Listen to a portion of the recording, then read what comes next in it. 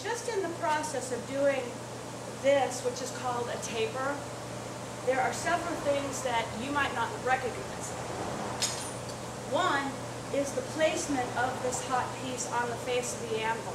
You're thinking it was just probably pretty much anywhere, but it specifically is on the outside corner for a reason. The reason is, when you're tapering, your hammer face is at an angle. That angle is better suited if the face of the anvil isn't in the way. If you're over here trying to angle, you're probably hitting the face of the anvil and not your stock. So that's the reason of that location. The other thing you probably noticed was my quarter turn. When tapering, you need to address two sides, and when you address two sides, you're actually addressing four, because the impact is hitting opposite sides. I know that makes sense. What I just did was called in the course of a heat, and that's the amount of work you can get done before the heat is lost and you need to return it to the fire. Depending on how efficient you are in your blows, you can keep a heat longer. But there's an old saying that blacksmiths go to hell for two reasons only. And one is not charging enough for their work, and the other is banging on cold iron, or iron that's not hot enough.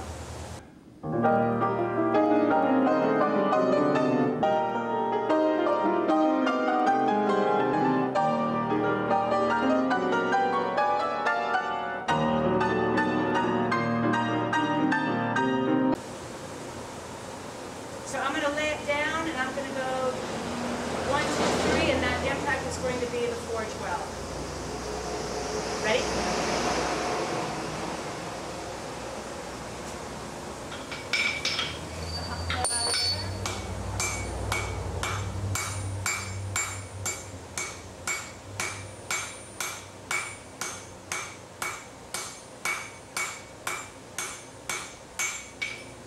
Okay, if you look, the material was hot enough to forge well down at the tip, but up here it wasn't quite hot enough, so it didn't connect.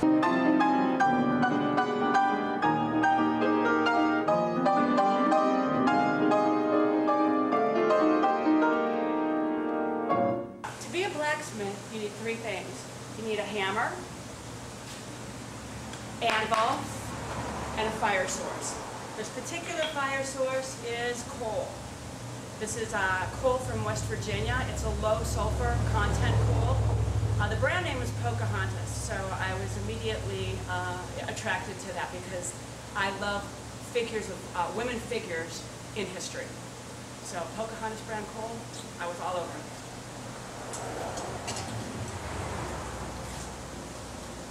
What you see on the outside of this piece of steel, this flaky stuff, this is called fire scale. And fire scale is a natural accumulation when iron has been heated. The way I like to explain it is when you put a piece of toast in the toaster, the crumbs, if you leave it in, you can scrape off the crumbs, put it back in, reheat it, scrape off the crumbs. It's a natural byproduct of the fire. So blacksmiths prefer to get rid of the fire scale before hammering, because once you start doing an impact, you could be actually embedding those rough surfaces into the steel.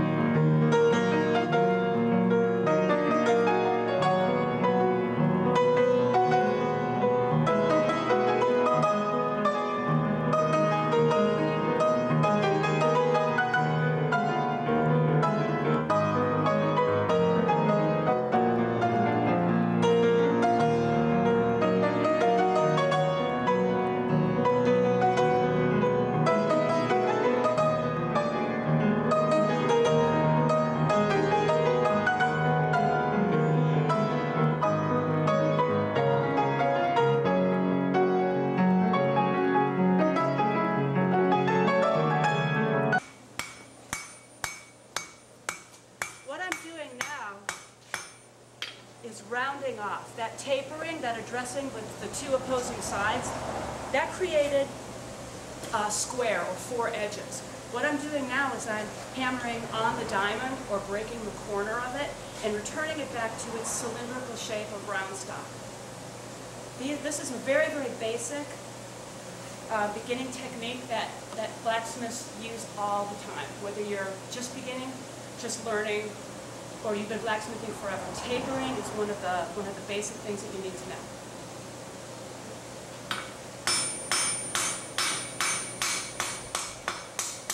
Oh, I feel like I might be headed south. I'm banging on the iron too cold.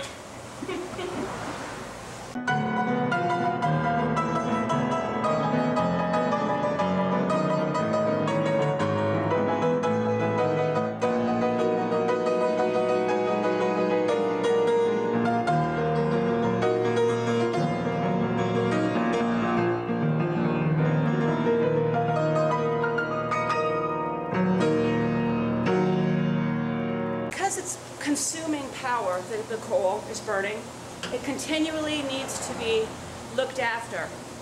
And that's probably one of the harder things that I had to struggle with when I was beginning, was the constant change that the fire creates. Because you're consuming some coal, you need to feed more in. You don't want to have it burning up too much of a spot because you're using up too much coal, it's inefficient. So once you figure out how to maintain and keep a fire, then you can kind of forget about that process and concentrate on the ironwork. You know, it's like anything. When you're learning something new, there's so many things that you have to think about. And in blacksmithing,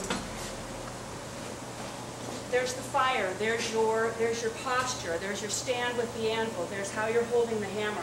There's all these things that might be, well, it's very intimidating when you're first learning. But once these things become second nature, you can focus on the iron. And that's just one of those great steps when you do something for a long period of time. But in the middle of the interview, I started smelling myself. I would suggest to people, always keep this handy. You never know. In the middle of an interview, you might start to smell. Thank you. Now back to Harrison.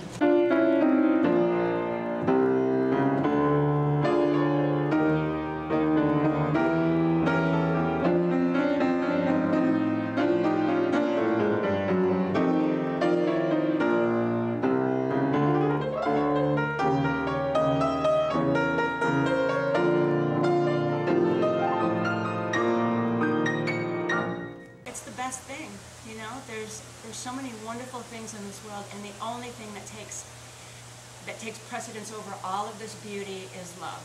And that could be the love of mankind, that could be the love of your family, that could be the love of God, that could be the love of anything. Love is really the only answer. I think both sides, Democrat and Republican, have to come together to get stuff done, because right now people hate each other. There's not enough of this, there's too much of this. People hate each other and nothing will ever get done. If you could collaborate with any artist. I would like to try a collaboration with a glass artist, or possibly wood. As far as who I would like to collaborate with, there's a Russian woman who plays piano named Olga Kern, and if I could ever do anything with her musically, it would be great. Also, if we could collaborate, I don't know, physically, and maybe produce children, that would be great for me also. How do you think we can make this world a better place?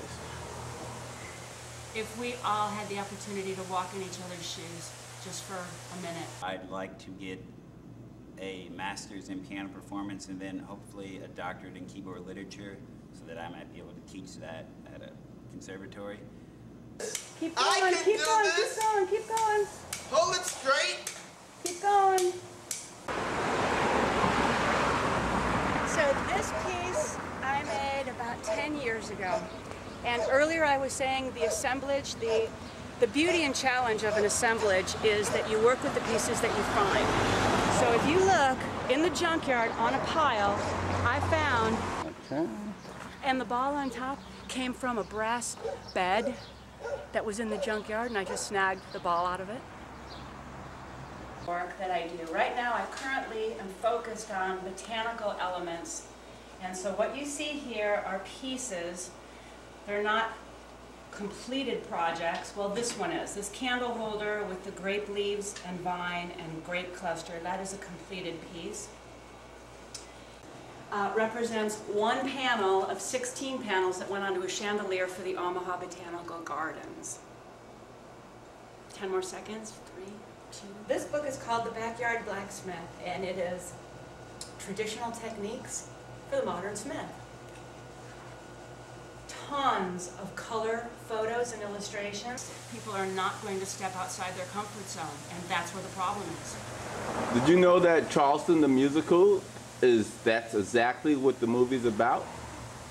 Charleston the musical? Yeah. Charleston, Illinois? Yeah, Charleston the musical. That article you read by that filmmaker Tony Chauncey, he's making this movie, and it's about people stepping out of their comfort zone. I just thought I'd plug that, you know, because... Good plug. Okay, all right.